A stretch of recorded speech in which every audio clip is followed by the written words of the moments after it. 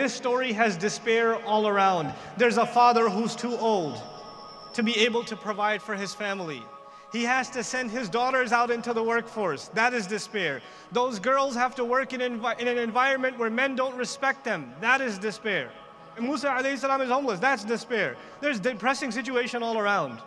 Now these girls come back home and they tell him there was a really strong man, looked kind of homeless, raggedy clothes. He came, he grabbed our sheep, fed them and brought them back. He said, did he ask you for money? Was he staring at you? Was he making small talk? Did he try to say salam a little too many times? No, anything?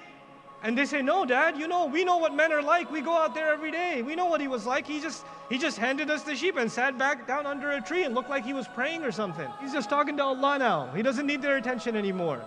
So the father hears this, and what does he do? Now, I've left Musa alayhi salam's part of the story. He's back under the tree asking Allah, Ya Allah, send me something. فَجَاءَتْ إِحْدَاهُمَا تَمْشِي عَلَى اسْتِحْيَاءٍ. One of them came walking over to him despite her shyness. And she says, Inna abi yad'uka, my dad is calling you, all right? My dad no doubt is calling you, so he can pay you. لِيَجْزِيَكَ أَجْرَ مَا سَقَيْتَ لَنَا. The point I wanted to make is, Musa alayhi salam did not ask her for money, didn't ask her dad for money. Who did he ask for help? Allah. Allah sent him money and help through a human being.